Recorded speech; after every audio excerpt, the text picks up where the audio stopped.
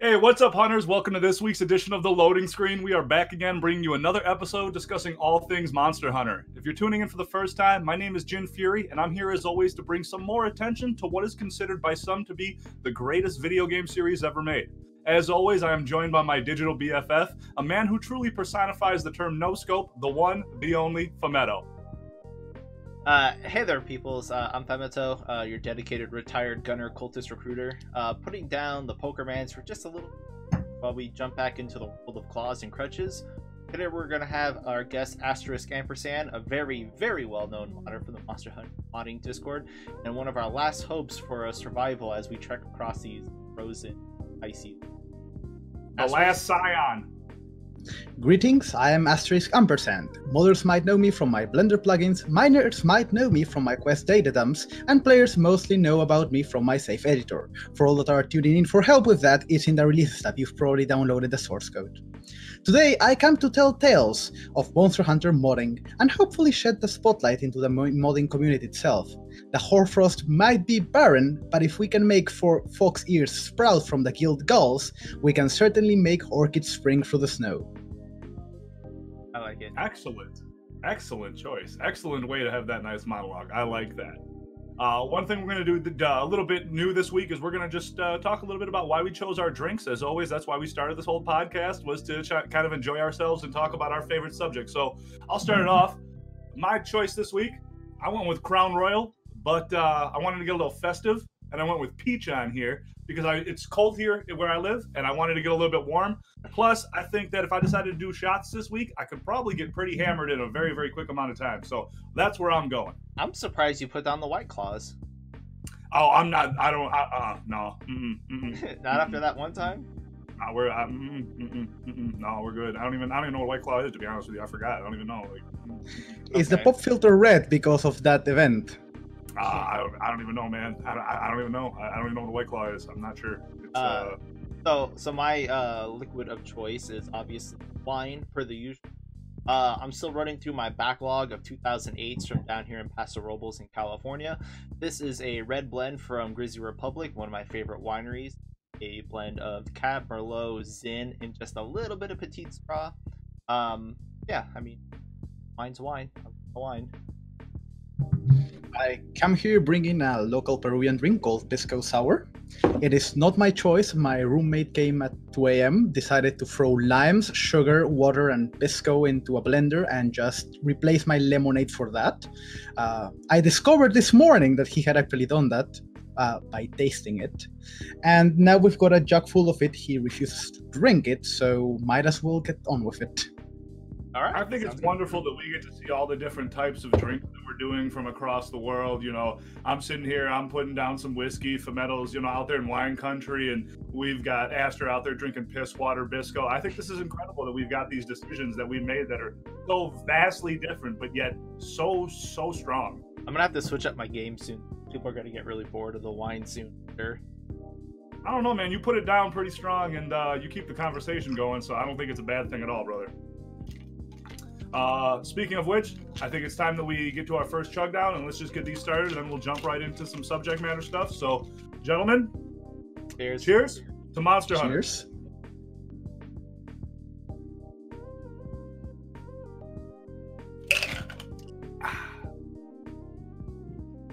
Okay. Oh, Jesus That's Christ, good. Asterisk. And make sure you make another one right away before we jump into anything. Well, I didn't I'm finish my drinking whole glass. diabetes. This thing is made of sugar.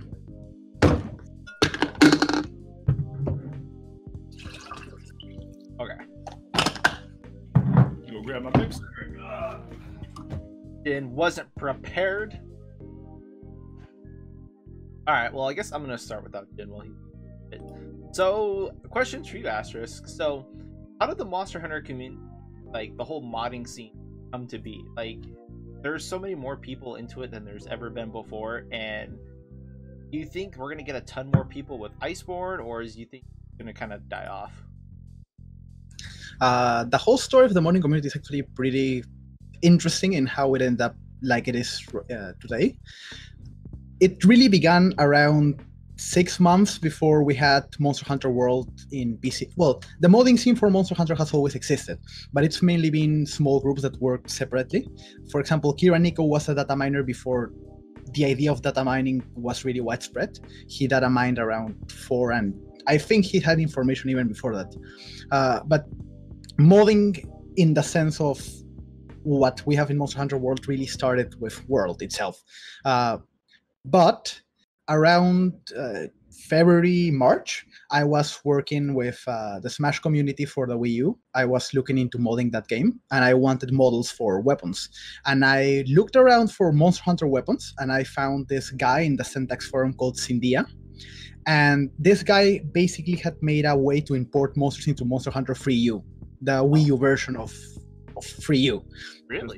And we hit it off. We talked about how to extract the weapons, and while I was at it, I actually started looking for what weapons do I want to bring to Smash. And one of the things I noticed is that the wiki was basically empty. There were not that many pictures of the weapon models.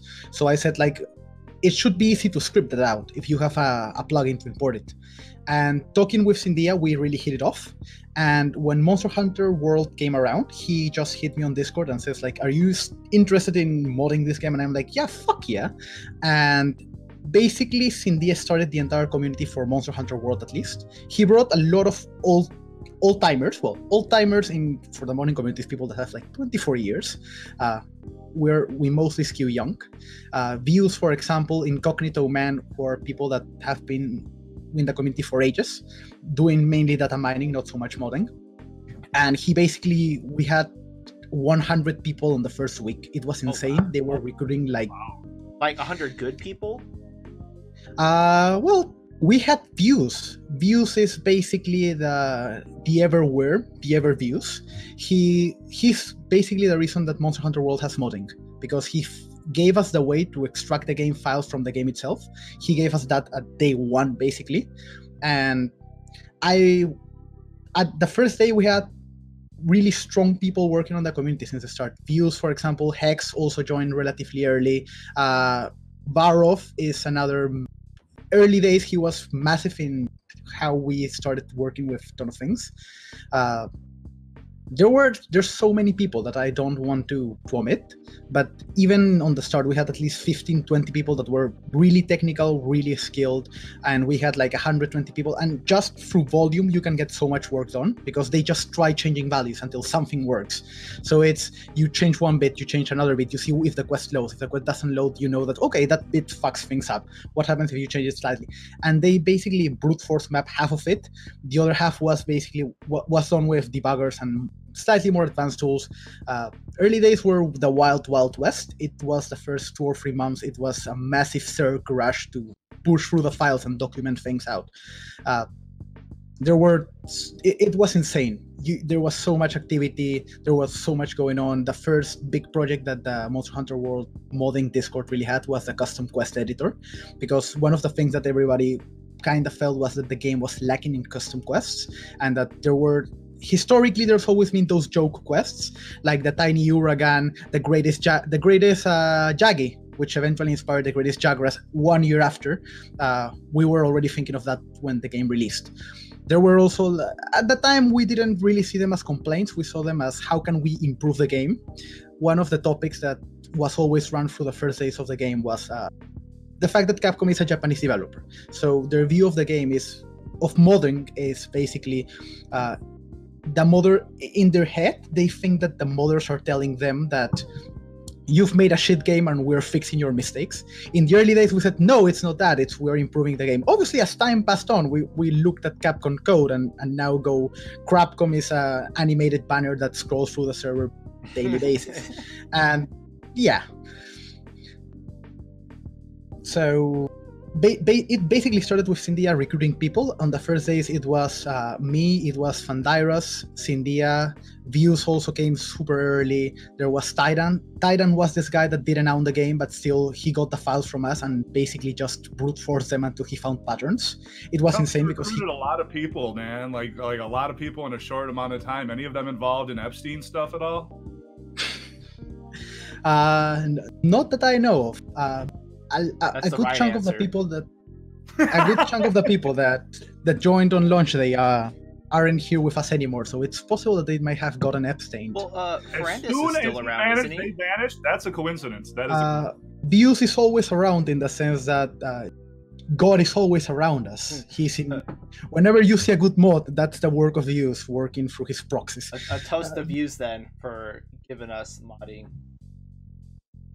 For making the game the way it should be. Thank you, Views. Thank you, brother.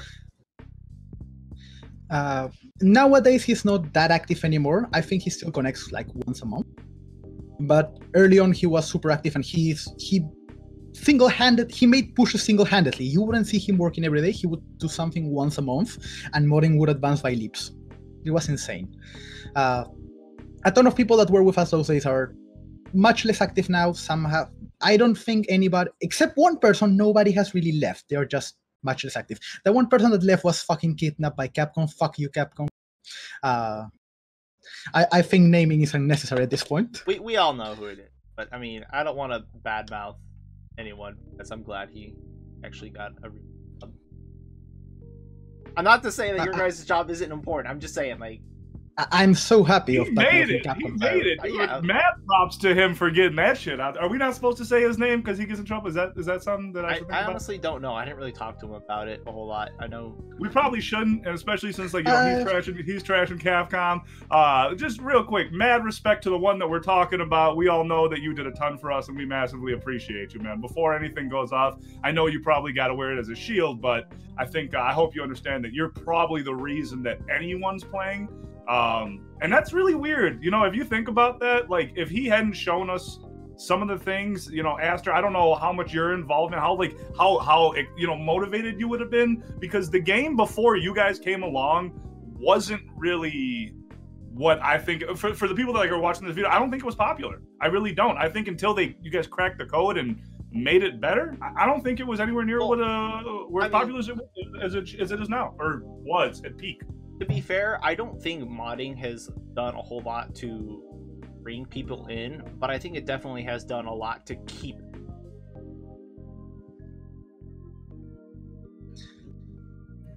A lot of the more significant gameplay mods have actually came up relatively not late, but not at launch. At launch, the biggest mod was transmog, because fuck Capcom. Why the fuck does the game not have transmog? Well, what's crazy is that it does now, but it's still like super handicapped. It always had it. It always fucking had it. The way that the transmog mods work is just using the engine that's already in the game. It's just that the game doesn't let you access things that it already has. It's part of GU. It was core part of GU. Why the fuck wasn't it included? God knows. The other gigantic mod in the early days was the Better NPCs mod by Views, which moved the NPCs to the Gathering Hub, because if you're in multiplayer, you don't want to go back every single time you need to do something into Astera. And the indicators, the shinies are now visible, because which Capcom included in. At the end, the three biggest launch mods have been included in Iceborne. The better finding of shinies was basically fused into the UI. Is that a thing in Iceborne?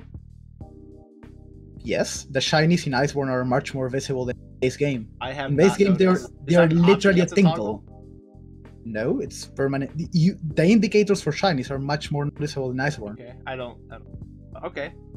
Celiana has everything inside of Celiana itself. It's not separate like Astera. The hub is actually halfway. That place is a huge plug, dude. Huge plug. Way better than base world. Way better. And transmog is now, transmog has been finally at least enabled to some degree in Iceborne. And they will add it progressively throughout the year, which fucking sucks, but that's how they're gonna keep people coming back in. They're gonna be like, oh, now you can get these monsters transmog armors. Like, well, on console. Yeah, on console. I don't know, once PC hits, nobody. Once PC hit, it's gonna be even worse, because that thing is stored on the save file, so you can probably just mass enable it and have access to all the armors outright. Well, assuming it's no need to on mod the it. actual patch. I assume it's going to be like Base World, where we're going to get base Iceborne and it's slowly trickle in content. throughout the Oh year? no. Transmog is most assuredly going to be on the save file, You think and it's going to but be from enabled. default, you think all of the armors are going to be enabled? Most probably yes. Okay, well, cool. Well, Bec- you would know. The system is already in the game. It would be, you would have to put so much effort not to make it part of the save system. Don't put it past Capcom. I mean, oh yeah, there's so much shit that they've done They that could do it makes us. inadvertently. I think they would do it on accident. That's what would happen. It wouldn't be on purpose. It would be on accident. no. If anything, it would be on purpose. They do everything on. I think he told us that the coding is like really, really bad, man. Like really bad in terms of like The what code for some things is really shit. It's really shit. One of the worst things is, for example, the way. So Capcom, the game runs on top of a framework called Empty Framework. Empty Framework is Capcom's middleware solution. It's basically they've been buying It's been around tools for forever. years. It's the same as like the creation thing for Bethesda, right? They've been just adding onto it for the past decade. Yeah. same engine over and over and over again. It's the engine. It was made for Monster Hunter 3 Try, and they've kept it until now, including Monster Hunter World. Monster Hunter World is the last game of Empty Framework. The next game that has Empty. There's not gonna be any more games in Empty Framework. Wait, is that confirmed? Is the next Monster Hunter game going to be on a different engine? They've gone public with the fact that Shoot to the Moon, their main engine. I really doubt that they're gonna use Empty Framework again. Wow. Because the problem with Empty Framework is that it's made of middleware. Basically, they've been buying licenses for software for years, right. And that thing has so many legal provisions that adding more things to it basically requires an entire team of lawyers to see if there's a one of the reasons that we cannot have modding tools, apart from Capcom being a Japanese company and hating us, is that M3 Framework has licenses, and a lot of the things that they use are not theirs, or of the other companies, and they pay a license to use it. Oh. Empty Framework does a ton of the work. But for Monster Hunter World, they actually rewrote a part of the rendering engine, and it's the part that's fucked up. It's yeah, of course, right? The bad part. So when the game launched, there was a bug where during cutscenes you would have low resolution textures and it would look like absolute shit. Yep.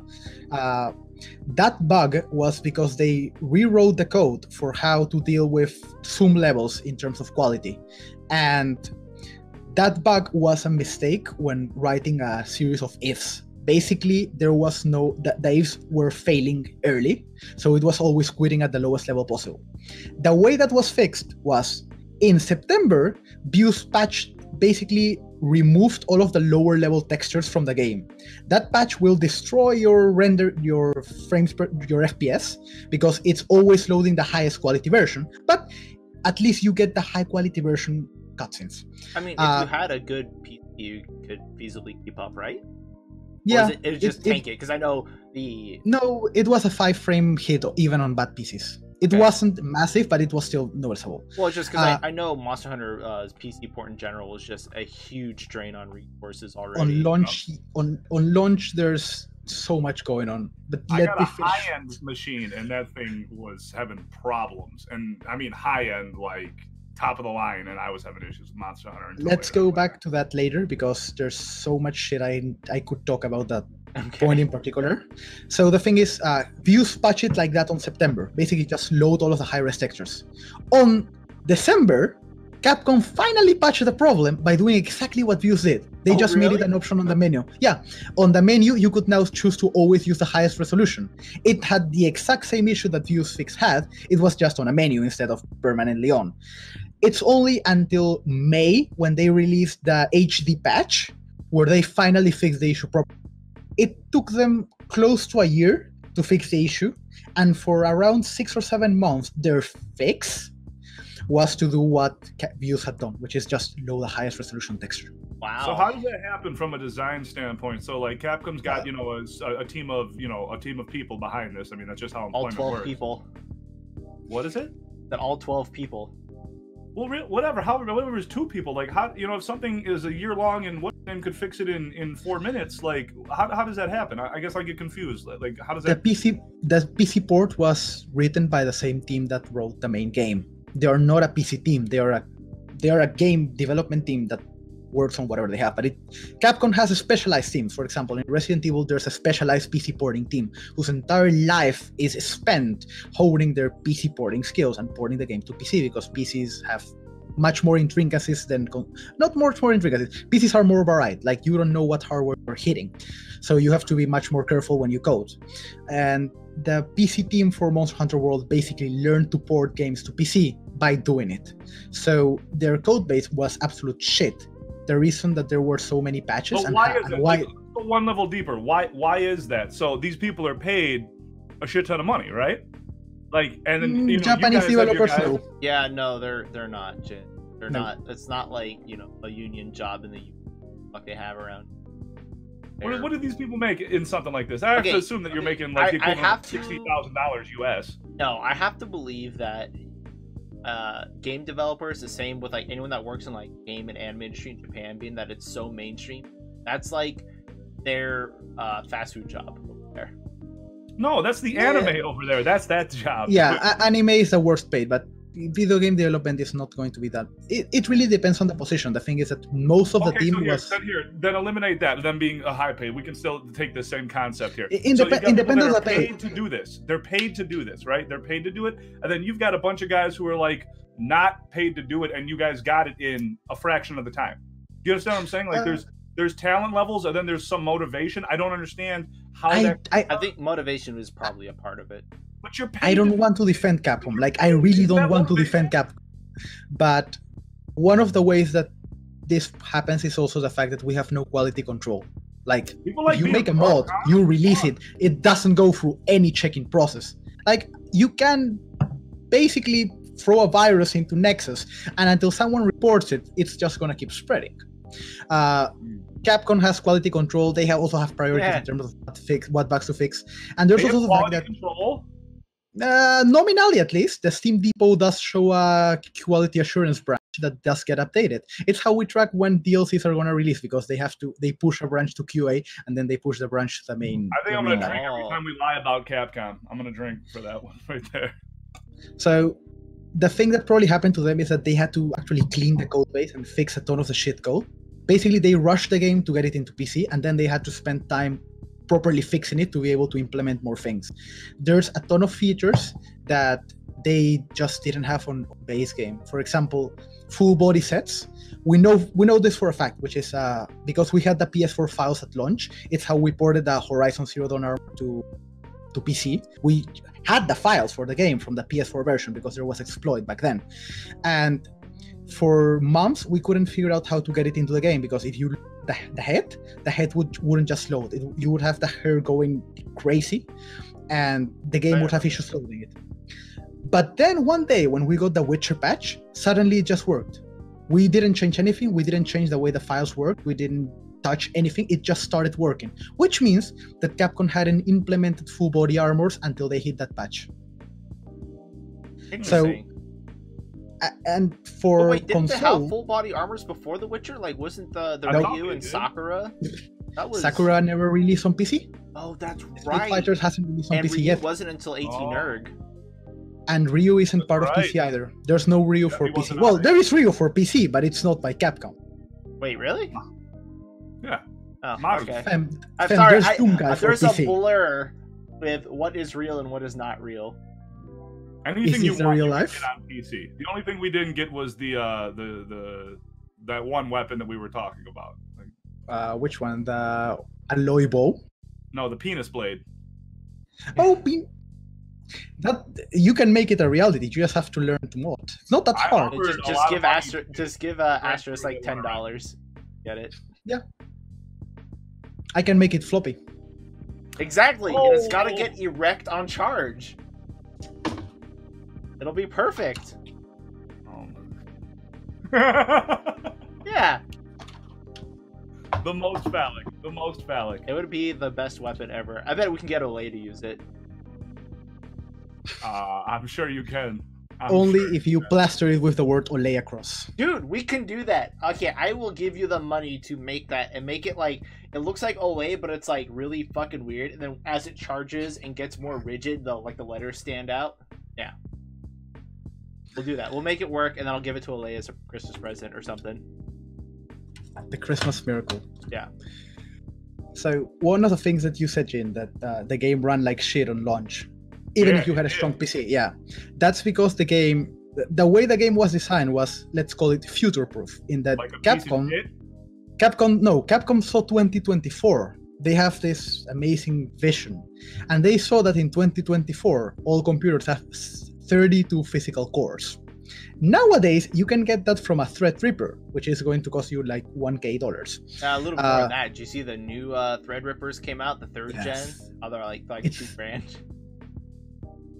it's expensive. So pretty. They're very pretty. They are very pretty. They're what, 32 64 virtual cores. Yeah. So at launch, the game would actually try to spin 32 threads. Are you serious? Physical. Yeah. That was why there were so many, like, it wasn't about how strong your CPU was or how strong your video card was. It was entirely, can you satisfy the 32 holes that Capcom 32 Hydra decks want? The answer was almost certainly not. Wait, so you think that they were building the engine with 32 core PCs? Kind of left that as the default?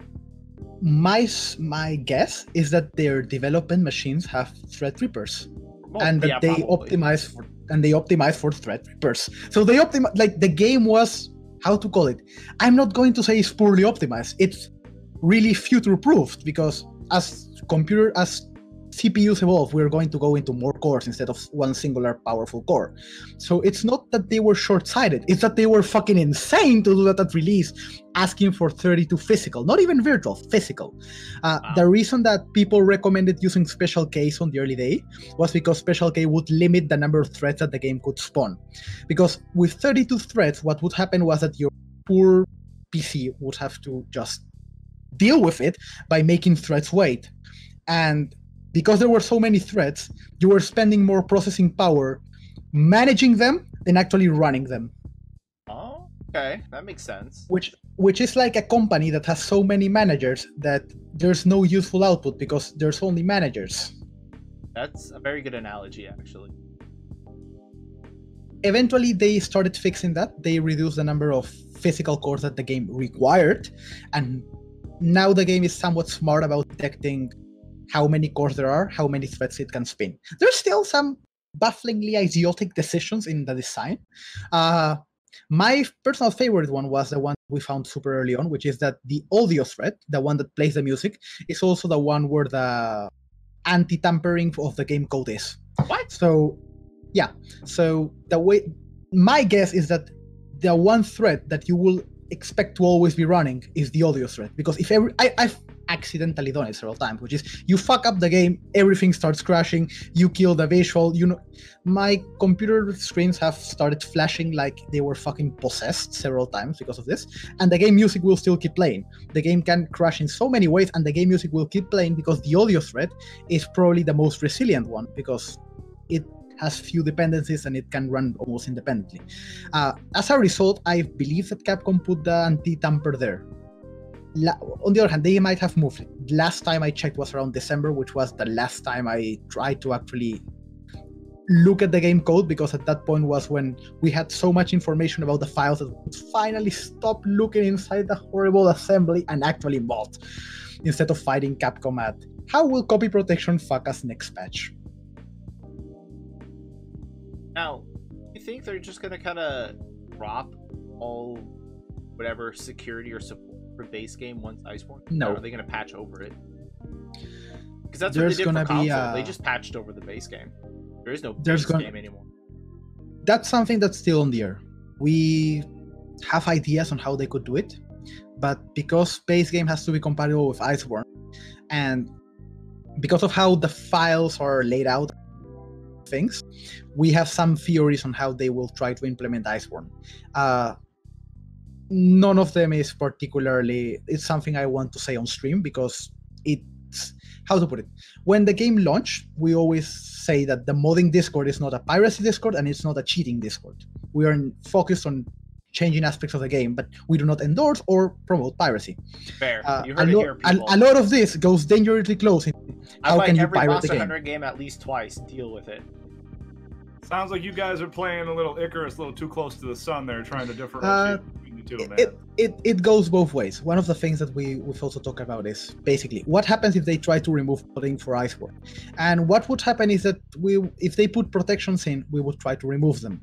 And the thing is, at that point, because Capcom is doing that intentionally, we're not going to be too happy about it. So Capcom can leave the door open so we can get inside the house and get want, or Capcom can close the door and wait for us to bring a siege ram, break down the wall. Now everyone can get in and we give no fucks because our goal is to get inside. So if Capcom changes the way that mods load, there's going to be modding. It's just that it's going to make piracy so much easier as a side effect.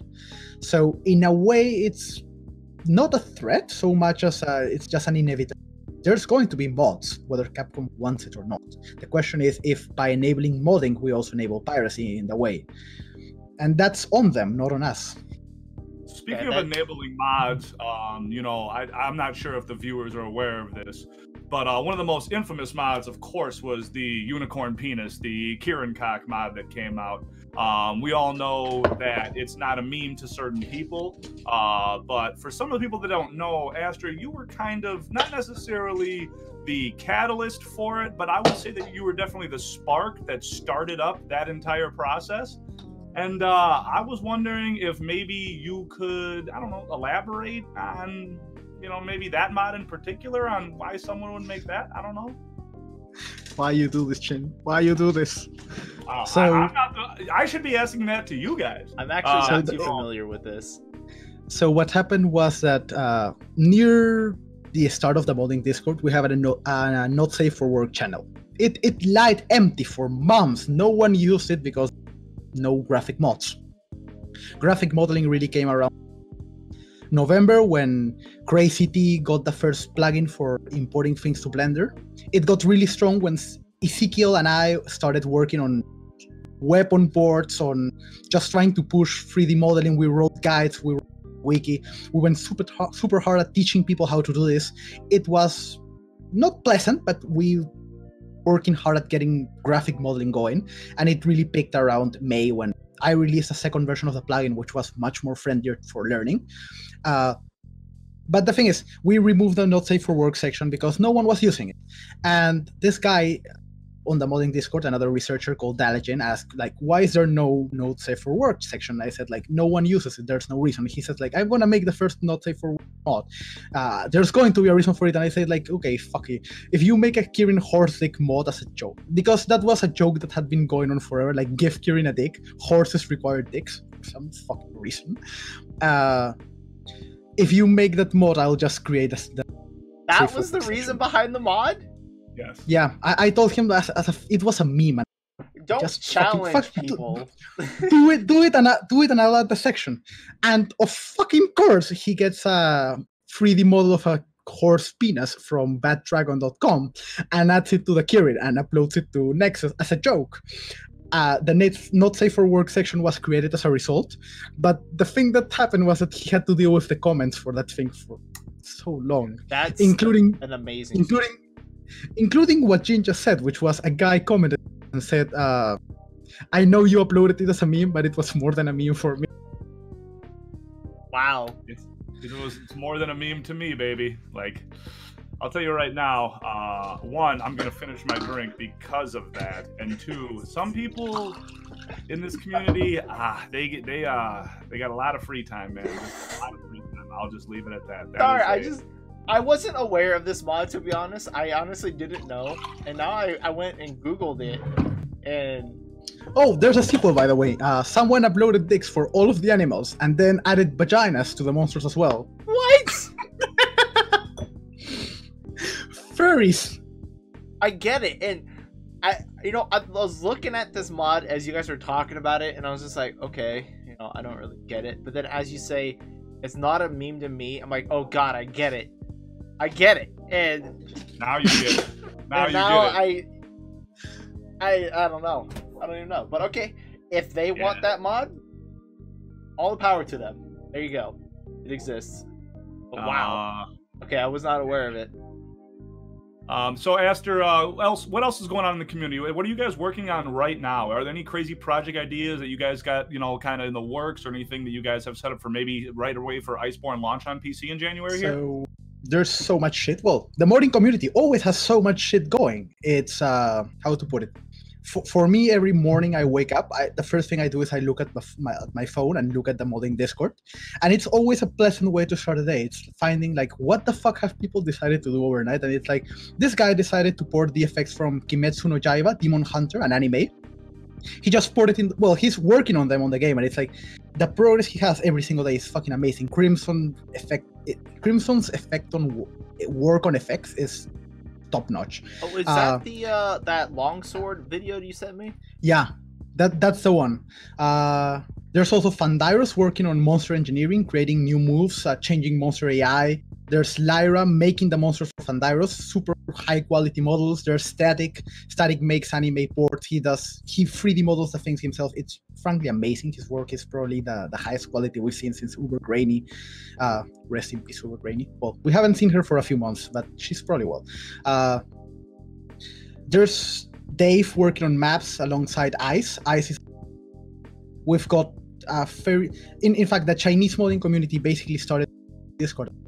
The modding group DMWQ or DMQW, I forget which is the order, started as an offshoot of the Discord when we were working on custom quests. They found out that there were a few Chinese users. They got together and they started their own modding group. They've helped us a ton through research and through actual works. They always do amazing stuff. They basically ported every single EU weapon to uRrr. Didn't they import a bunch of Final Fantasy weapons too, if I remember them? Like, I think they did the Final Fantasy mod super early on. Yep. There's so many people, and I don't want to miss anyone. We've got Neko. Neko also works on monsters. We've got Dave and I is basically working on maps. Well, so right now I'm also working on maps. Map editing is the thing that, like, adding maps. I know most speedrunners want either flat maps like the arena or ledge central, where there's a gigantic staircase just made of ledges. Zebra.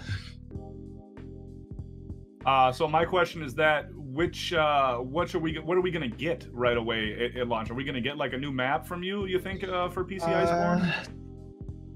As my personal goal, I wanted to have one of the things is that most of my work is not actual mods that reach the community. The things that I feel strongly about are tools.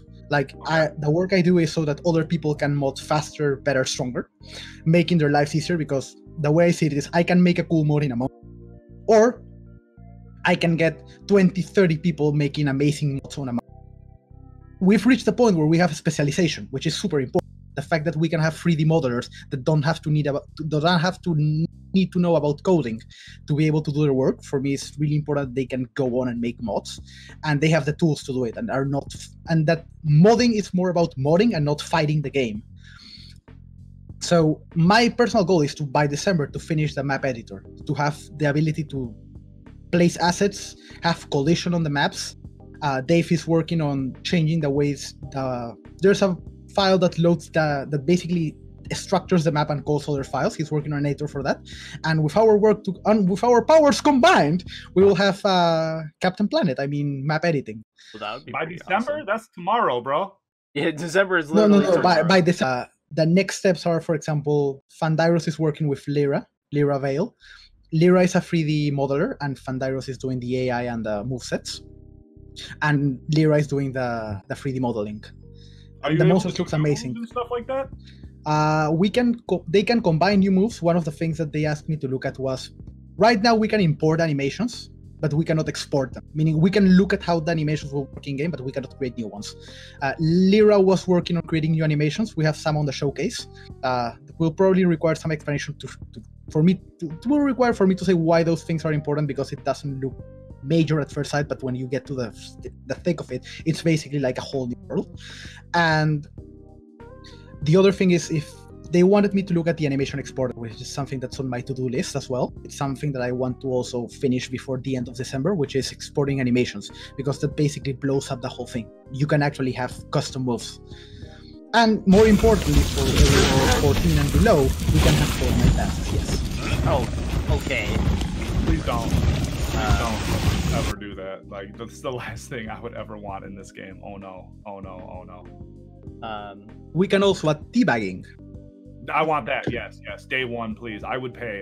Anyone out there, modders, if you're listening, I will donate money for teabagging anime. Like good ones though, not just like little lame ones. I need good animations for that. I do want to take a moment to talk about Ferrandis though, because a while back he had asked me if I wanted to fight his custom monsters and stuff. I'd always seen custom monsters early days in Monster Hunter World as just stat overhaul to be absolutely insane values, and they didn't look fun to me. And I feel kind of bad for turning him down, to be honest, because he kind of reached out to me. So I'm sorry, but if you want to make monsters that are doable within 20 minutes, then I'm on board. Was that a shout out or a diss? What was that? He's been working with Aki, with Acantorex, so I think he does have some input from the side of the. I feel Aki's input is really valuable in terms of monster design because of all the pedigree he has from just experience, and also he's a really level-headed guy that really understands the game and has ways to give constructive input, I feel.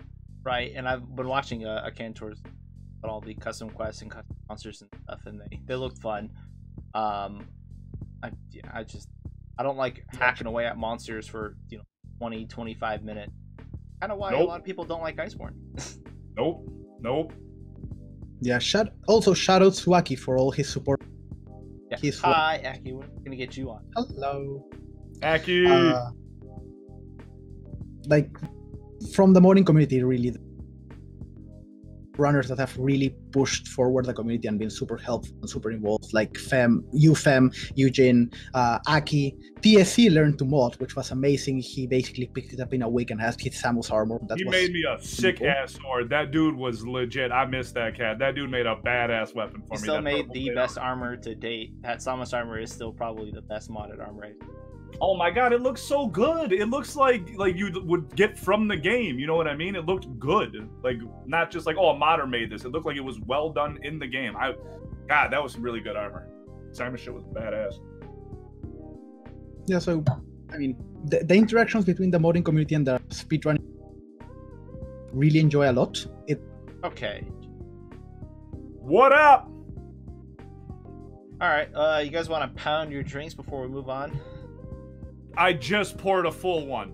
Are you shitting me? I'm sorry, Is that where we're at right now?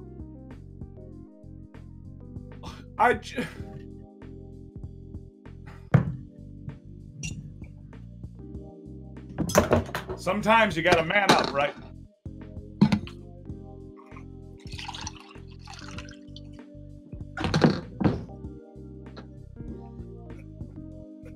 You got a mixer in there? Good job, Jin.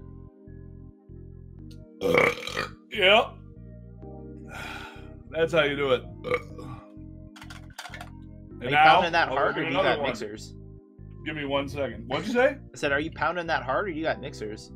Oh, no, these are mixers. That was not just straight whiskey. Okay, I'm just asking.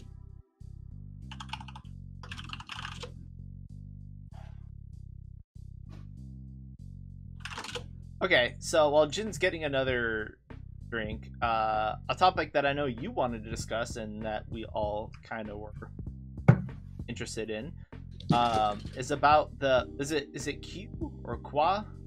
That whole debacle with the dream. I believe it's pronounced Quo. Quo. Okay. How about no? But yeah, like, so do you want to give the rundown, Jin, of kind of what happened with Q, the Honeyhorn runner? So you gotta bear with me as I did not witness it live, but the man definitely took a stand in levels of trolling that previously were unknown. Some people on the community fell on one side of the fence where they thought that it was hilarious and, maybe a kind of slight against Capcom for whatever atrocity people feel they did to them. Or, you fell on the other side of the fence and you thought that, hey, they were supposed to be demonstrating something. They are a quote, pillar of the community, and they're supposed to, hold themselves to higher standards. I don't know where I fall in this situation, to be honest with Well, I you. know and what you would do. What I would say in this situation, because one, it's fucking hilarious, and you're definitely not going to deny that. The shit's funny. Two, the dude matters. Like, people watch his shit, like, big time. And I think at the whole point of why we're even doing a show like this, right, is we want to promote the game. We're talking about the inside and outside of it. We're breaking it down. We're talking about all of it in the positive aspect as much as we can. Even we're making light of things. And maybe people feel like he had an opportunity to do something positive, and he didn't, because obviously he didn't. So I don't know, man. I think we can probably roll the video or something like that, and probably really dig into it. And I'm gonna that video. I think we all. Kinda. There's a feed of I asked you to get stream. the video. You had one job. I hope you got the video. It's on Gauging Hunter's Twitter. That's clear. Got that. It's not that entertaining, because the one that's amusing is the Capcom, right? Yeah. What happened was that Wait, they didn't went start into fighting in the crowd or anything like that? People told me they were like stabbing each other and kids were getting kicked over and babysitters. Well, and yes, but that was the comments. That wasn't the video, and the comments are in Japanese. It was all verbal. What happened was that Capcom was doing their live showcase of the Resident Evil event, and it was an open session, and Kua got on it. And Kua was live streaming himself while keeping the Capcom feed on the background corner, and he was talking unkindly about the deaths. But the thing he did was that he did what hunting is not required to do. He played support songs. Specifically, he played Negate Status Effect. And Ryoso really wanted to show the zombie status. As a result, Ryoso just stood in front of Valhazak, letting Valhazak pound him like a Japanese schoolgirl lets a tentacle monster pound her for quite a while, actually. And no zombie. It took them a while to realize what was happening, and by that time, Kua had already speedrun Valhazak. So the Japanese were, and that's the main thing. It wasn't Capcom that was angry. Capcom didn't care. They can start the next quest, and it was a 3-hour stream. 5 minutes is not that much of a time loss. But the thing is that the Japanese went insane. They said, "How dare he ruin Lord Ryoso's perfect hunt? How dare he ruin the showcase that was for the fans?" Us. I mean, that event was also like 15 days in, wasn't it? Yeah, Monster Hunter Fest. They went pearl-clutching insane. Most people, it was entirely the Japanese fans who made the shitstorm. Capcom gave no shits. They didn't ask anything of, like, open sessions are open for a reason. The guy was having fun, and people just went like, Hunting Horn doing what Capcom has asked for Hunting Horn for years? The audacity. I think it's the Japanese fans are cockroaches. That's my opinion. My opinion is America, why not free? Oh, land of the free, home of the brave. I'll always side with that. Freeze, but then again, I will all be about America. Strong words to someone in South America. Saying. But yeah, like, I don't think Q did anything wrong. It's an open hall hunt. Come on, someone was gonna do something. Yeah. And he just happened to be, someone that mattered. And it's I feel it's a very Japanese attitude. Like the Western community, except BJ, most of the sane Western community reacted the same way that most people would, which is you don't send death threats over it, which the Japanese did. Did he actually get death threats? Yeah, he did. If you read the stream chat, they were going ham at it. They turned so fast. Kua's videos are negative downvotes, super deep into the negative downvote. Basically, no upvotes. They went ham. They hated him. The guy became face heel turn on a single act.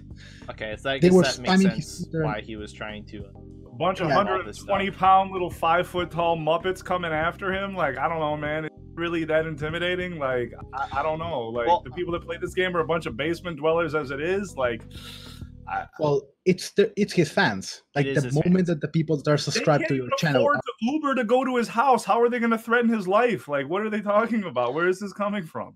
I don't think it's the death threat so much as the hate. Yeah. And Hate I can he just took it super Japanese. He went, "My Honoru has been breached. I must commit Sudoku." He said 1, 2, 3, 4, 5, 6, 7, 8, 9, connected the line, and he's out of social media. No one, at least none of the people that his YouTube channel tried. is still up. He didn't delete his stuff, but yeah, he hasn't deleted it. He just doesn't respond. I've backed up basically everything that I asked around the Horn players, like, do you want backups of anything? Because I have a script called the Civil fuck you Civil script. It downloads an entire channel. Yeah, fuck you Civil. You delete your channel every 3.4 retirements per year started. That's the metric for 2019. I did the math. I got an Excel spreadsheet. It was took a lot of time to actually figure out specifically how many he was going to break down this year. Like, wow. I don't know. So someone's got to have contacts from Q to get him on our Discord. Grifted does. Yeah. Oh wait, really? Nah, shut up. No. Yeah, I was like, that's a big lie. Grifted doesn't even play Monster Hunter. Come on. Oh man. That's what they should have had up there. He would have been funny. He would have killed the monster real quick, and more importantly, he would have been funny. The reaction was so Japanese because something similar happened to the Final Fantasy community, where a Western group cleared it super fast. They cleared it in 3 days. The second clear was on day number 6, and you would get these broken English comments saying that they had cheated, that it was the data miner's fault, that they had hacked the server or some shit like that. And they were listing an app that everyone uses, everyone on PC uses. The only people that are not using it are on console. And the only console runners are basically Japanese, because the Japanese do not understand computers because it's far too complex for them. They are all console. And they basically got data miners banned from Final Fantasy. Well, not really banned, it's just that they went witch hunting their accounts, and Square Enix banned people for data mining, which they hadn't ever done. Okay. So to me, it just smells of Japanese attitude towards enjoyment of the games in ways which are not what the developer intended. Which is that's all the people who complain about speedruns is not the way the developer intended us to play the game. All that bullshit argument. Okay. Morals in video games are a joke. I'll never feel anything otherwise other than that, man. I can't believe how people like have these stances on these things. Like it's like almost like a religious belief. In some of this it's gotten that crazy, hasn't it? Like, yes, it's insane. It's insane. Yeah, not to sidetrack too much, but like just that whole Pokemon debacle, how crazy that shit got. People take their games way too seriously. Dude, Pokemorals. At some point, it's gone from I really like the game, so I feel strongly about it, and it goes into I identify with the game, and ergo attacks on the game are attacks on me. Yeah, that's exactly what it is. That's 100% what it is. I identify as a PS4 game. That's people. I identify as a Squirtle. I identify as an attack helicopter. Yeah. Yep. Those are the people. Speaking of attack helicopters and Monster Hunter, I know that we've got a couple new monsters coming out. We've got Stygian's Ogre, then we've got the new Black Dragon of, some descent. They're hinting at it being, I shouldn't say hinting. Some people are suggesting Xeno Jiva and whatever else, Well, it's got the same skeleton as... yes, but everything has the same skeleton. I know. It's a standard skeleton. Leshen has the same skeleton. It's the same shit. It's the same. Leshen, I remember when Leshen launched, people were saying Lagombi has the same Leshen. Ergo, Lagombi confirmed. No, I was thinking when Leshen came out that, hey, they probably didn't make a new skeleton from scratch. We'll probably get a new monster as like a Yeti and Iceborne just so they can double up. But they didn't end up doing that. But I thought that would be a good idea. The Leshen skeleton is very similar to the NPC. You can replace the handler. You can replace Leshen by the handler. Why don't we have Leshen handler mod? Because someone has kind of already done. I know someone. It's better than Mr. X handler. No, nothing's better than Mr. X handler. Nothing is. That's the best handler. Oh, you mean the other way? Replace the handler by Leshen. Yeah. Yes. Why not? That's a good one. But Okay, so starting on the first part of that, I'm glad they brought 2 monsters in around the same time, because if they had just given us Stygians in Xeno for December, we would have been like, well, okay, big deal. It's just a variant. And then, you know, we'll get its armor. It'll probably be shit, because Stygian's armor's really been all that good. Ogre. And then people would have been really pissed off. However, since we get 2 monsters, I believe this monster, whatever it may be, will probably upgrade the Xeno Jiva stuff, because that doesn't have a master rank upgrade yet.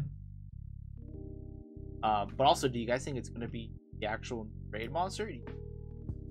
A monster? I'm hoping it's the raid monster. I'm hoping it's the loot pinata I keep talking about, because we need to have a bunch of stuff to chase after, to do, and it needs to be something that's a time sink. I hate to bring that up, but there needs to be a reason for people to play this game a whole bunch, because right now in its current environment, you've seen a mass exodus. You know, you've seen everyone leave because of Clutch Claw or the trickle out system. Fem, you just hit it right on the head right there, just talking about it. Had they released 1 monster, we would have killed it for the first week. Everyone would have gotten a run, and then the second tier would have gotten a run later on, and then that would have been it, because the casuals wouldn't really go back to it. If they do a time sink like, you know, Call of was, you know, with, you know, X amount of new items that takes 20 times randomized, whatever they do, you know, it needs to be something that you can't always get what you want. It needs to be random based, because otherwise you're just going to fly through it. Now, again, you're always going to have the opportunity to save wizard and do all that stuff if you're on PS4, but we can't really focus on that on the 1%ers. We got to kind of focus on, like, hey, the broad player base. I do think that having a long drawn out loot system would be just a great thing. And I think you hit it on the head there, dude. If we can get a raid boss to go in with the Stygian, that would be just a hell of a month, man. I would be definitely back full time for sure on that one. Well, because then in January, PC comes out, so that keeps us occupied for the next couple months, if that's the case. I want to play this game all the time. I do. I love Monster Hunter. It's great. You know, the community's awesome. You know, that's why we're all here doing this. You know, the videos are sweet. I know we don't have too many this week because, you know, we're doing a little bit of a different thing, just calling out some people that probably need a little bit more attention because they don't get credit enough for what they do. Again, shout out to all the modders. God bless every single fucking one of you. But yeah, dude, this game is incredible. It just needs to be fixed. And I don't want to dance around anymore. I know that we always talk about, you know, like, hey, what they're trying and what they're doing, whatever. Like, there are some hardcore things that just can be adjusted. That's the number one thing. They can be fixed. And as soon as they're fixed, I'm going to be back full time. No doubt. I'm going to be back. I love this game. And God, I want to kill some of these new monsters. I think you've got 3 things going simultaneously with why the game is having a player drought, kinda. At least there's a runner drought. Most runners are playing. If I'm not playing, no one's going to play this game. What are you talking about? Like, I think part of it is the runner droughts. Understand? Yeah, PCs for a lot of runners. PCs coming. PC experience. No gen equals no speed runs. Just make sure you remember. When I left, everyone stopped speed running. Just remember that. Part of it is that PC is coming. Winter is coming. PC is coming, and PC's experience is going to be considerably far more runner friendly. But the other thing is that Monster Hunter World has been running already for close to 2.5 years, and games have natural cycles of death. And if you look at the charts, basically when PC launched, it was a spike where the game revitalized, but it started going down again. And the Iceborne spike is smaller than the PC spike, and it's, to some degree, it's inevitable. Games get replaced, games stop being played, and Iceborne was not going to undo the spike. You're not going to get growth out of nowhere. You get the spikes that start trickling out. But I do think that to some degree, loot monsters help with maintaining the population that you already have, so that you might not get that much new players, but at least the old players are still playing the game and filling rooms. Yeah. I will say, I'm actually not looking forward on PC, just when I realized, how the fuck am I gonna crutch claw the mouse and keyboard? Good luck. It's gonna be so many fucking button inputs for a bow. It's like I have to right click to aim, and then I'm gonna have to hit like what the fuck is that? That's an orb weaver. That's Razor's orb weaver. I've got a fucking trackball. Leave me alone. How many robots did you kill to get that parts, man? That's awesome. I've got a mouse and an orb weaver. The orb weaver has a thumbstick, but also has a small keyboard for your hand. So you control with a thumbstick and you input keys with your hand. Asterisk, I know and you're talking about something, but I keep hearing Orb Beetle because it's a new Pokemon. Oh! I bet you get a one-piece set bonus when you wear that motherfucker, huh? No, okay. Speaking of which, though, day one, I need a mod to one-button push Clutch Claw. You can probably just remap. I'll probably. That's the beauty of PC. You can just remap. They are not gonna remap that because it's a series of inputs on a controller. They are not gonna make it one button. Auto hotkey macros. Okay, I'm gonna have to do macros, but I mean, it would be nice to have a mod to automatically do it. Just saying. Okay. But yeah. So that, with all that being said, you know, we got a bunch of new shit coming out in December. That, it's gonna be good. It'll keep us in until sure. Do you think we're gonna go in the same route that base game did, where we're gonna have like route every 3 months going forward, and then they'll give us like one thing to keep us occupied for a week every month, basically?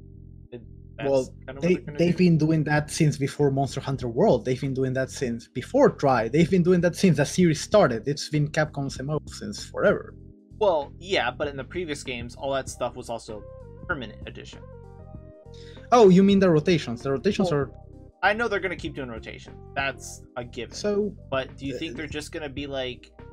Are we going to get... Well, because we haven't gotten any new monsters in the previous games. Like, World's the first game where they're actually adding straight up monsters to the roster. Do you think we're going to be like base game? We're going to get like... Pro 4? That's it? They're just going to kind of play around with stuff till then? Or do you think they're going to go a little bit more ham? I don't think they really have the resources to go to much, how to put it, a more strenuous schedule. Because even for one thing about the quest rotations is that Capcom really likes those quest rotations. The only times they've DMCA'd us has been when we post custom quests and when we posted when Material posted the no rotation, like permanent event quests. Those were we've got 3 DMCAs throughout the history Monster Hunter modding.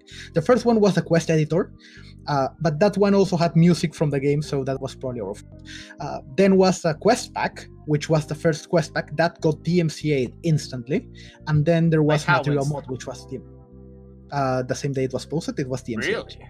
Wow. Yeah. So Capcom doesn't like custom quests because it goes into their territory of releasing those shit slate and Shay mode, an eye patch. I feel they're, compared to other games where you had those cool event quests which were different, they weren't necessarily good rewards, but the tiny Uragan, all of those joke quests were fun. And they're just not releasing that sort of quality. They are just releasing, for base game, they had like 5 quests which were in 80s, and then it was just 80, and quests were the same. It's kill the fucking monster. And now in Iceborne, it's, hey, here's all the optionals we never gave you at launch. Those are on rotation now. I don't even know if we're going to get ATs. I assume we will. There's no reason they got the mechanic, but... Yeah, it's too easy for them to make them. It's too easy it's a checkbox. To make them for them not to make it. It's literally a checkbox. It's too easy for them to make anything in this game. We've already seen that the AT was like 1 line of code, and you know, we just talked about Stygian Xenogre coming out. You can make a Stygian variant of literally any monster by adding 1 new attack to it, putting it in a different spot, giving it some different hit zones and a different skin, and it's literally an entirely new monster compared to what we've seen so far. I hope they don't keep doing like the 3-month drought. I hope they've got something, even if it's something every month. I hope they have something new coming out, so at least I want to keep playing the game, want to keep talking about it. One thing every 3 months, I don't know if I could keep an interest. It would be tough. I did look at the Xenogre trailer, and I saw that there's only like 1 new attack that they showed off, which was Neko Crusher. Everything else looked like pretty standard Xenogre, unfortunately. But we'll see how this fight is. They added that combo that looks like 8s, where he pulse slam into the pile drive. Didn't he already do that? I haven't seen me all the time, so I don't know. I just die to whatever. I think he can already do that, but I think he just gets more combos now, probably. Plus he gets Psycho Crusher. I don't think he's gonna be crazy different. I'm just worried about the hit zones. With what they did with Rajang. Just use Clutch Claw, man. Shut up, Chip. I mean, all of the new monsters have the same issue. I don't think Capcom is going to change their tune. They want you to use a Clutch Claw. It's very obvious. It's the game. Yeah, I get it. Hey, I'm gonna call a timeout here and do a little chug break. Like we're still a little too sober, so let's fix that, huh? Okay. That's right. Pour your pee water out of that jug. That's right. That's right. Drink it. Cheers. The whole thing down in one. Ah. All right. I hate chugging wine. Fuck. Ugh. I can feel the sugar coursing through my veins. I can feel diabetes. Diabetes. Ugh. Ugh. Alright. Wait, is Jin vomiting blood again? I don't know. Jin's... He might just be pouring himself another drink. Why he didn't bring his with him, I don't know.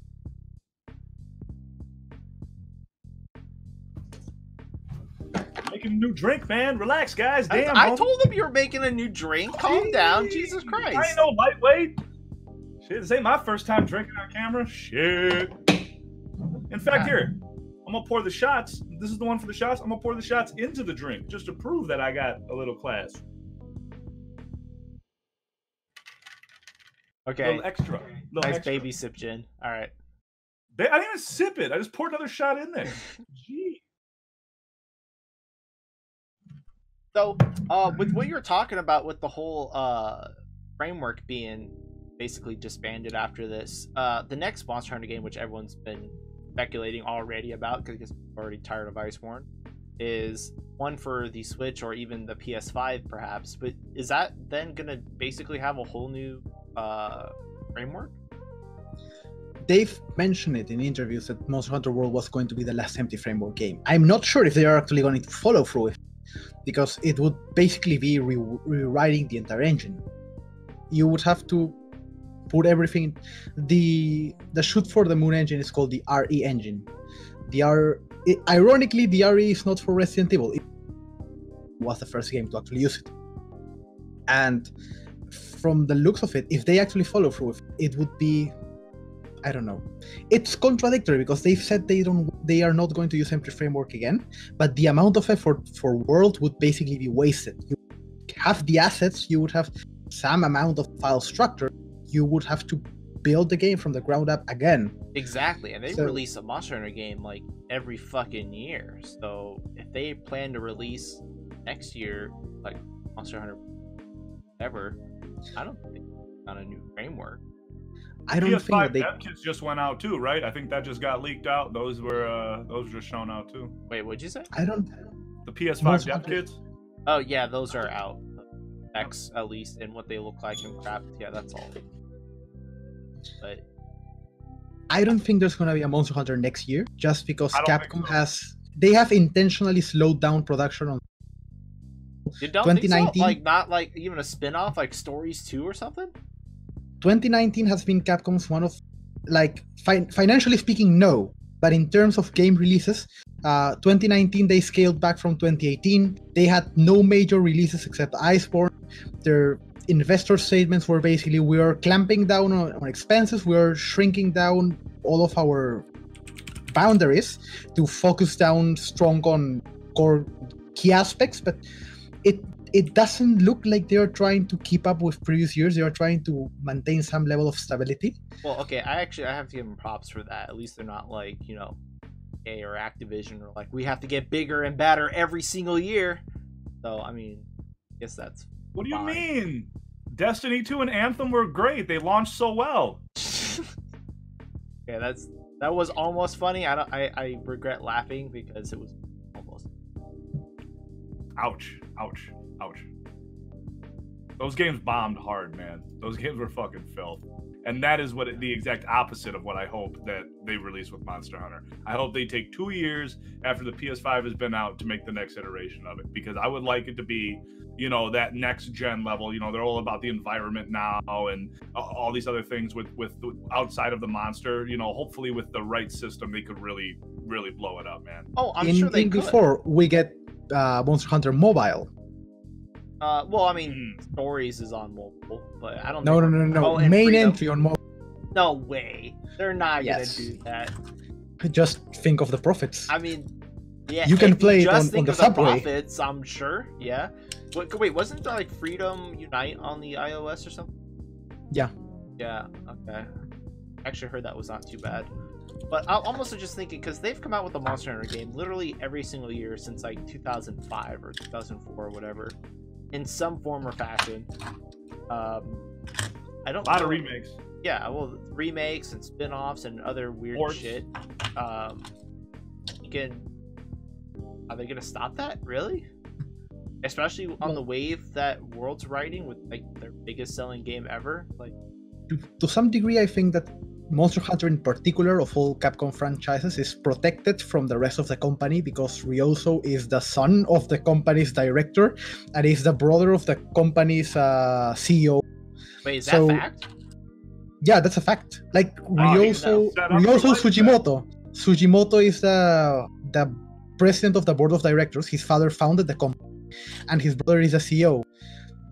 So the reason Monster Hunter doesn't get all of the doesn't get all of the microtransactions that Fire gets, the reason that Monster Hunter has so much in comparison to other franchises is because Sugimoto is, by nepotism, but also through talent, basically shielding the franchise from the corporate side. So it's not like I would say, well, that I did not actually know that. So I know we give Ryozo and the Monster Hunter developers a lot of shit, but it's also because we actually care about the game kind of a lot, because we can little tiny flaws and want the game to be super popular and the best that it could possibly be.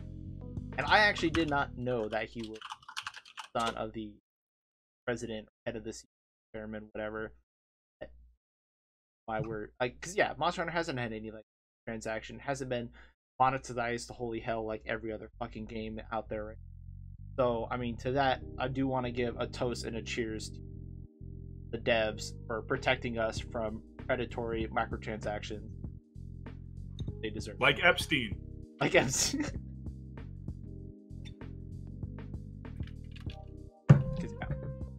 We talk shit, but we care. The whole video, Fem, and this is something I wanted. I think I brought you. We got to have a slight music playing through the whole video in the background. Do you not rewatch the podcast? Because I put music. Yeah, but it needs to be a little bit louder for like the small pauses. What happened here? What is this? What do you got? What are you looking up here? What is it? This is what you're gonna kill next? This is Capcom's board of directors. It's Kenzo Sugimoto, Ryozo's father, is the CEO, and Haruhiro Sugimoto, Ryozo's brother, is the COO. This is outdated because his father is now the president of the board of directors, they're not married. and his brother is now the CEO. They've been promoted. Oh. I thought that was a wedding photo. My bad. I fucked that one. I've been drinking. It was black and white, and I was like, "What is this shit?" I thought it was a marriage. Okay. Crap. I don't know. So PC next year, drawing people back in. Is there anything that's going to be coming down that you think is going to be the opposite of the mass exodus that we saw with the Clutch Claw? Do you think that the changes that you guys yourselves are making, do you think that there's going to be some more release? I mean, we talked about the time frame stuff and what they could do, what they might do. What do you think, Aster? I mean, your insight here on this one is something I'm very interested in, man. What does the future hold for 2020 for Monster Hunter for me? I think at least for PC, Iceborne is going to be a significant increase in number of users because they've been basically giving away the game they've been discounting it through the remaining of the year, and I think that modding wise we've finally gotten to the point where we are adding serious content that can basically rival what Capcom has been doing. Some of the things that the Chinese modding teams have been doing is insane. If you showed me that and something from the game, I wouldn't be able to tell them apart. Some of the things that Static has been doing, some of the things that we're doing with map editing, the monsters that Fandirus is planning, a ton of the way of what we're working on now is already reaching the level of, we're not just cribbing the assets together and trying to make do with what we have, and we're actually finally getting to the point where we can push the boundaries of basically what content is in the game. And with more aggressive mods, we think that there's going to be I personally think that there's going to be a bigger push for more structured projects, and we're going to get bigger things, and in that way we can get into territories that right now we wouldn't touch because of the way that they deal with like the amount of files that you would have to install is big that we wouldn't publish that mod because it would just be a mess if someone tried to combine mods. But when you get bigger projects, you can just give no fucks, because if your mod is so big that it changes everything, you just don't look at anyone else. You just have those big projects going through. I think that's actually going to factor in some degree to PC players. Well, and on top of that, I think a lot of the speedrunner retention rates as well will also have a big part to play in that, because for the most part, I don't think any PC runners would ever really use a whole lot of mods because they like to keep it kind of kosher. But with just how Iceborne is and how many people want to get rid of certain things and want to play in certain ways, I think if we set up our own set of rules on like Shin's website perhaps, where hey, these are the mods that we're going to be playing under these rules, and have our own categories and our own way of playing, and we promote that, then the more casual player base will see it and be more open and accepting to those kinds of mods, which will let the doors be open for people just downloading mods and keeping the game living on through mods, and not just will focus so much on playing kosher style. Yeah, just one thing. Even PC players, even PC runners are using it. It's just not mechanical mods, because I don't think I've seen a single PC run that doesn't have some sort of transmog or anime girl. 100%. We use like all the little stuff that doesn't horribly matter, but I'm talking like when we get like no clutch claw, hit zone changes, new monsters, we're running custom quests because they don't have it, like all that shit that's actually just not part of the game, but we're still doing runs and saying, hey, this is our baseline, this is what we're doing. Then I think we're the ones that they're going to have to show, hey, it's okay, this is what we're doing now. I think one of the day zero mods that I've already scripted, if Capcom doesn't change the file structure, there's a lot of mods which I can just run code and it shits out the mod that some people want. It's going to be making the event rotations permanent. Is one of the things that runners huge. Let us hope that Capcom doesn't change the way the quest loader works. Yeah, please. Please. All right, Capcom, just put out the game. We'll take care of it. Don't worry. Yeah, just all we need is the code. Just put it out there, and we'll take care of the rest. I really hope that it's not tough for them. I really want like day one to go right. Like I would like to see everyone come back. It would be great. It really would. Well, I mean, everyone's gonna come back. It's more like who's gonna be here after week 1. Gonna come down to that loot pinata. I'm telling you, man. We get one in December, so enough for the PC player base to have a bunch of weapons to mess with and really over optimize. Well, I don't think the Stygian, Rajang, and whatever the Black Dragon is gonna be on PC. I think it'll like base game where that'll be several months down the road, and they'll never be stocked up. Sucks. Stupid. It sucks. That's lets them scatter content throughout the year on 2 different platforms. It sucks. Good business. I know. We can always make advanced previews of those weapons. Right, I get that part, but I'm just saying for the more casual people. Oh yeah, absolutely. They're gonna have to wait. Sorry. Well, the way most PC players see it is console is playtesting the shit, and given how Capcom releases some stuff, it's actually playtesting. The Q&A is the players. Yeah, we actually got the clutch claw fixed a little bit. It's still pretty bad, but they are listening at least, so that's cool. Well, okay, I see you guys over there being like, aim at head, hit tail. Aim at head, hit wing. It is still a problem, but it is. Trust me, it's better than it was at launch. Still better. Shut up, Jin. It is better. It's not better. It's less bad. I disagree. It's less bad. Okay, yes, it is less bad. But Clash Claw has. It's not so much that it's magnetizing to the wrong zones. It's just nobody likes to use it. It's still shit to use. Like the hit detection is atrocious. It's still atrocious. People are still reporting that the hit detection is atrocious. It's still bad. It's gone from the Switch X ZSD hit detection into the sticky aim hit detection. It's still not good. It's just less horrible. Aim. It's probably worse than sticky. It's pretty bad. and sticky aim could be turned off if Capcom allowed the option, because it's just a single. Okay, so speaking byte. of that, is that not? I thought you got that in the current PC version. Is that not a thing? No, the thing is, sticky aim is a single value with you can turn it off. It's one single value. The thing is, you gotta refine it on every iteration, and no one really bothered because it's something that's so, how to put it, only ranged players experience it, and it's something that you would have to find someone with the time to look for it and actually patch it on every single patch. Is that a value though that I could punch into like Cheat Engine and then just change every single time I turn it on? Interesting. Yeah. You Okay, could also well, make fucking give me that so I could turn off fucking sticky aim every time I load up the game. No. Oh. Yeah. Well, you could also make it a hook and just keep it permanently off. Oh yeah, just give me a fucking injection. I don't care. Hook it up to my veins. Very technically speaking, that'd be cheating because you're modifying the game behavior. Nobody cares. Nobody cares about PC runners. Come on.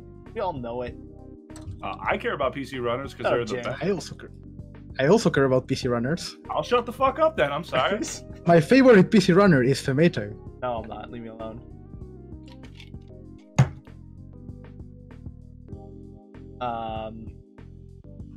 Yeah. You're supposed to chug right here, I think, bro.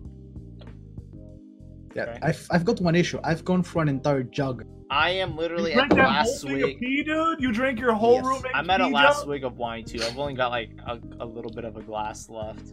He drank all that pee. That's so much pee. Bear Grylls would have done it. So much sugar. I'm going to get diabetes. If I don't throw this up later, I'm going to get diabetes. That's how you get sick. The man. All right. Okay. Gonna pound out my wine then. Pound it down.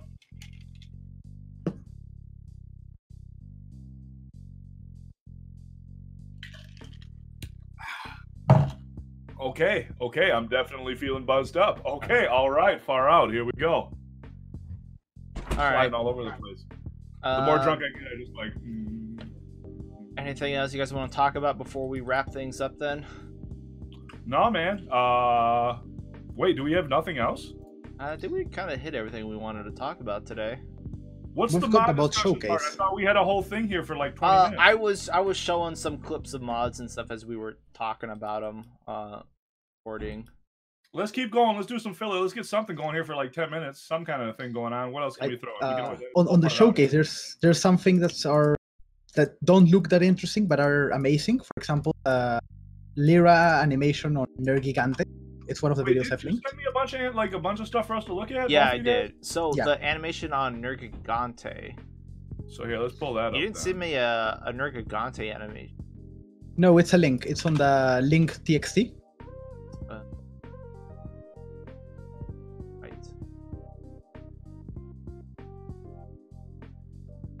5 class clips. Links.txt. Nergigante. I don't see any Nergigante on the link. Line number 9, Nergigante animation. Let me paste it on the Discord. There we go. Yeah. So, I'll put my headset on just so I can hear this part. Okay, so I'm playing it now. What is this? yeah, so it doesn't look that impressive. The thing is Wait, that is it literally two-headed? yeah, it's two-headed, and the most important part is that both heads are animated. Like if you look at it, both heads are moving. There's a ton of glitches, there's a ton of issues, but what this research was going for was getting custom animations into monsters, animations that are not part of the base game, and getting them to react to the models. And basically what Lyra has managed to do is get the custom animations on a monster. The way she did it is what I'm absolutely talking about, insane. dude. It's a ton of work because she basically did it manually at hex level, which is a fuck ton of work. But Wow. it's fascinating that it's even able to have like that sort of. She's added animations. Yeah. She's added animations. She's added bones to the skeleton. I automatically want And the you've- Hydra monster again. Like, Exactly, man. Oh my goodness. I want every monster to have 2 heads now. I never knew how bad I wanted a monster to have 2 heads until I saw this video. I've This is always wanted to have like a Cerberus, like a two-headed dog, but one was dragon, one was fire element. It would just kind of attack simultaneously. That would be hype. One's like breathing fire while the other one thing's like doing like a attack. That would be sick, dude. Hard to fight. Yeah. If the element choices were interesting, you could even have a use for dual element weapons. Like if the monster has 3 stars to eyes and 2 stars to fire on one head and the inverse on the other, you would have a reason to use the dual element blades, for example. Dude, that would be awesome. And then it would make elemental bowguns that have more than one element. It'd be very interesting in terms of mechanical optimization. Hold on. Okay, could you make it so that the actual monster's heads are 2 different entities and you have to kill them both to kill the monster? I don't think so, but Okay. it's possible to make each head basically have different hit zones and give them differentiated behavior. Okay, that's still cool, but holy shit. The other link I've posted is more work by Lyra. She basically created new animations for Puke. She made Puke stare at the stars. Can you link that? Yeah, it's linked on the Discord. That's badass. I don't know if he's staring at the stars, more like... He's also getting a neck issue, but the amazing part is that she's basically inserted animations. His Like back Oh, this is the when it's looking for Nergigante. food, right? Wait, what the fuck? No, his back would hurt. Eh, His neck like that. That would be very painful. Yeah, she basically added animations into the game. The Nergigante one was adding bone motions so that you can have different skeletons that still have animations on every part, and this one is just going ham with how the standard animations, how you can get non-standard animations. So one was modifying the skeleton. This one is changing the way that the skeleton animates. Oh, okay. That's that is a very weird neck thing going on there, but all right. That's pretty badass. The next one is a custom monster by Nak. Nak is he's an MHO.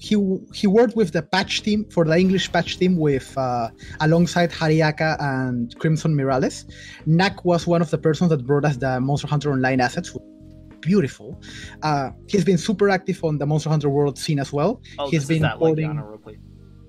Yeah, this is the Legiana replacement, but it has custom sounds, custom moves, and also has custom visibility conditions, which is when you break the parts, it has different breaks than Legiana because he basically implemented a different system of breaks for it. That thing looks awesome. Is that a Freedom Unite monster or is that an online monster? That's a Monster Hunter Online monster. Okay. Okay, Uh, that's cool. I like it. Yeah, On you the guys zip- really put in some work, dude. That's fucking sick. On the zip file, there's one called Tail Haha, which is by Tail Haha, which is a Chinese modder. It's a port of Ashbringer, I think it's called, from WoW. Yes. That weapon. Yes, that one is. Weapon. ba- The best weapon. The quality is insane. Like if you look at it and you look at the game, it looks right at home. It's Capcom level quality. I mean, no, it's better than Capcom level quality because Capcom is not exactly high. Hold on, where the fuck was that? It's a GIF. You Yeah, already showed it. but what was it? Tail Haha. Ale? Yeah. Tail Haha. Oh, got it. Okay. How do I gotta figure out how to. You can always just play it in the background later on, dude. That's true. I could just. Post-production magic. Alright. I'm going to drop it in the Discord so Jing can see it as well.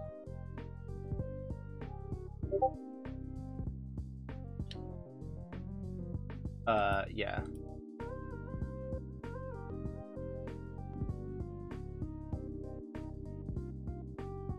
That Oh, looks I can't put it so in. nasty, dude. Oh my god, how it just flies in with that little ball at the top there. That's so awesome.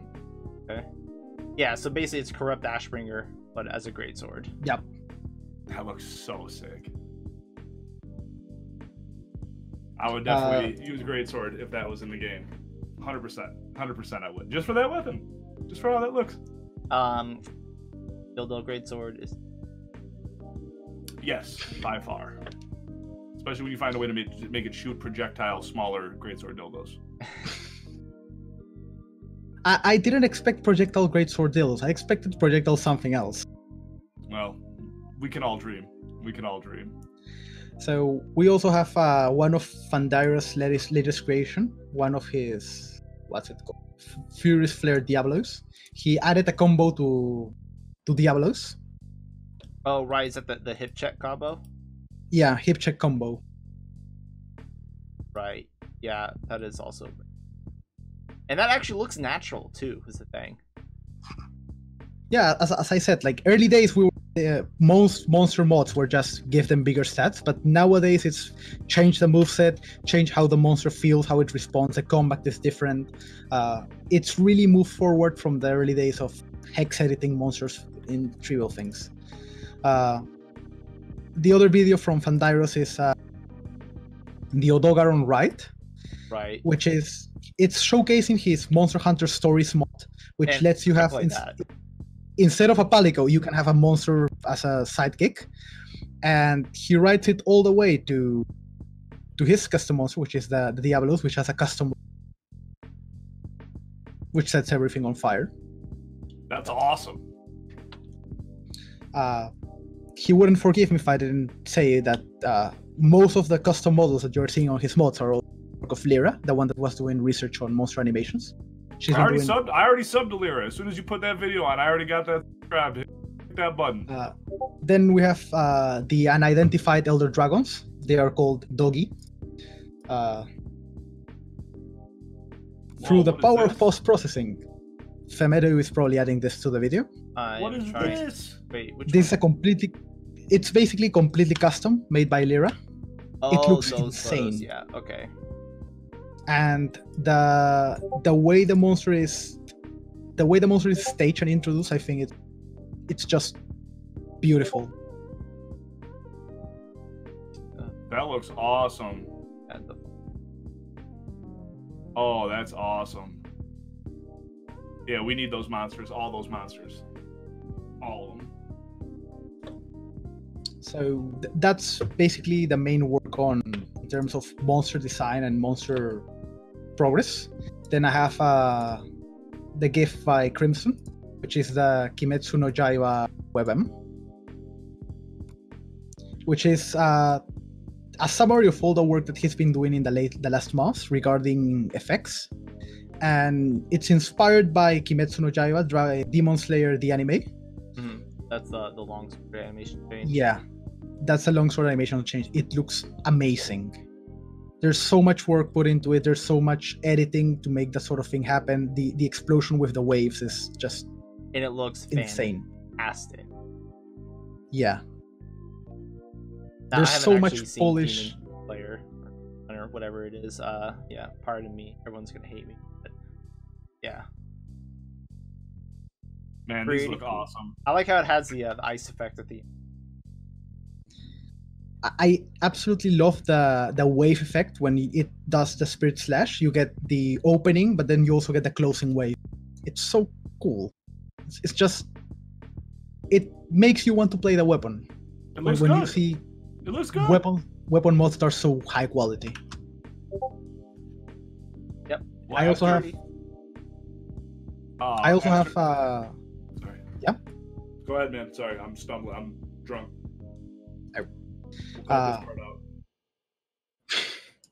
We also have a mod showcase by Static. Static is probably the one of, if Lyra is a genius for everything that's monster models and monster research in terms of visuals, Static is a genius for all player stuff. He made a fairy tale that actually moves. Well, he hates that I call it fairy, but it's a fucking fairy. It's got ears, it's got a tail, it's a fairy. But the quality is so high that you actually install it despite it being fairy.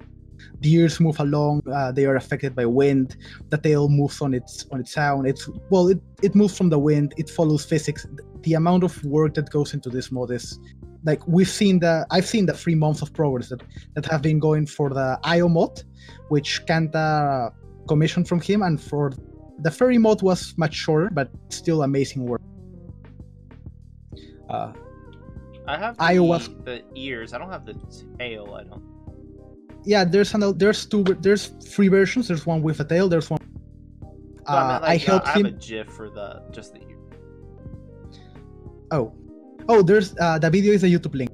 I've linked it on the Discord.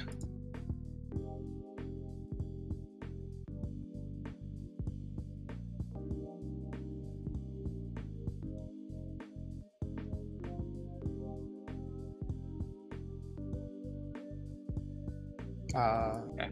Well, I mean, I'll let that play. Oh, that does look actually pretty nice. Except I'm not a furry. Me too. Yeah, but not a furry. And I'm also like, not I'm a not female character. I'm not a furry, but I've got it installed. And even if you're a male character, so I helped Static by making a script that basically he did it for a single hairstyle, and I made a script so that it applied to all of them. There was some heavy lifting going there for the code side, but it was. I'm not a furry. I think that furries should be doused in napalm or put into a blender and set alight. But if you're going to make a high quality furry mod like this, I will absolutely support that, even if I hate furries. I will support the work. Then he has his IO mod from Codevein, which has the amount of work that goes into rigging so that the eyes follow along, so that it has facial expressions. It's just absolutely insane. The amount I noticed that because most mods don't have the mouth move eating animation and stuff. Yeah, getting that all working is pretty sweet. He spent easily a month doing that, and the glitches are normally more fun than the works. You get the heads passing out into another dimension. The way Capcom has models, there's still some things that even if I spend hours writing a better importer, we'll never be able to get around the things that Capcom has fucked up.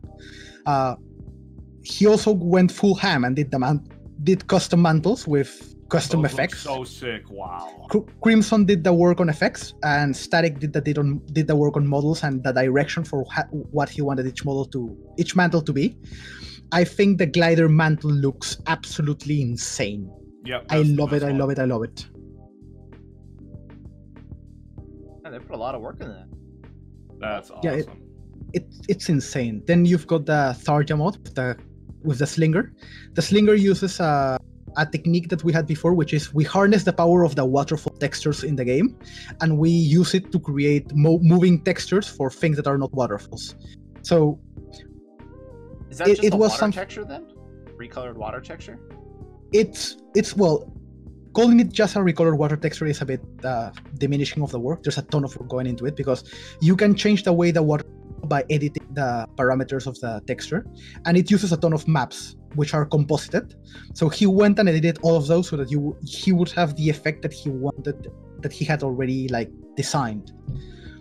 There's so much flexibility, and there's so much work into getting things work just right by editing those parameters. So at the base, it's a waterfall, but there's so much more going into it by doing that sort of edit. All new stuff. This stuff was around when I was playing on. Me either. Probably would play a little bit longer. The other things that we have are things that are closer to my I'm into visual modding, but right now the main thing that's taking my time is map editing. Right. The main people that basically did the science, did the hard work, did the hard effort before I came were Dave uRrr, Daver, Ice, which is a Chinese modder that joined us with tons of knowledge about the game's collisions, and Defcream, who did a ton of the most let's document everything out. Defcream cataloged things more than did active research, but still it was massive amount of work. And one of the first things that we went into was the debug map, which I've shown before to you and Jin, I think. Yeah. The debug map, it's absolutely gargantuan. For example, if you can pull out that plot-like image, which is a white plot, there's a small square in the middle. If you look at it, that small square that says northwest map, northeast map, southeast map, southwest map is the size of a normal game map. So you could fit the entire game into this map and still have space to spare. That's nuts. And that's nuts. If you look at the brown-like image, ST408, that one is a 3D rendering of the entire map, and you can immediately notice that you've got this sort of. It's not really a racetrack, because if you look at the full-size image, for example, wait, where's the video? One sec. It's called. It's the one that's called Debug Map Full Explore. So you can see that the map is absolutely gigantic. You've got this absolutely massive walls, taller than anything in the game, even higher than the Coral Highlands peak. Right. You sent me that a while back, and I recorded it. Yeah. One of the things about that map is that it really makes you think that at one point they thought about making the game an open world, because you've got this gigantic track that goes around, and one of the images I've attached is that Zora Magdaros fits quite well inside of that debug map. You should be seeing the image around now. And the fact that Zora Magdaros fits, that you've got these bridges above, like it looks like you were supposed to run into the bridge and drop on him. These giant towers that if you put some imagination in it, they could be the giant tree on the ancient forest, they could be the giant pillar on the Wildspire Waste, they could be the highest point on the Coral Highland. Like, you notice that to some degree this map could have been the sketch for a game, which they might originally have had. It's just that the amount of resources that they would take would be insane. And it was one of the maps that was first researched because it's very easy to edit things into it, because it's so empty but also has collisions everywhere. And one of the first things that Dave did was add a sky to it. It looks pretty dramatic with one. Other things that Dave has done has been, for example, try to composite maps, which is the image that I'm adding now at the Discord. He also is in the process of creating a swamp area. Through map editing, it's one of the things that how we test things, how he is also experimental side. And the side that I've been working on, and I want to show out, is Ship Collision MP4. Is basically what through the use of a views mod for the NPCs, you can clip out of the gathering hub, and you can see that the character is walking on air, more or less. So one of the things that I wanted to test out and corroborate is, like, how are the collisions on the gathering hub. So you have this ship collision, but you also have blender collision, and blender collision is the entire map loaded into Blender, and in red and orange are the collision boxes. You can notice that the places where the character can walk on air are places where there's hit boxes, where there's collision mesh, which means that we're on the right track. We've managed to find out which are the collision surfaces. We can load them.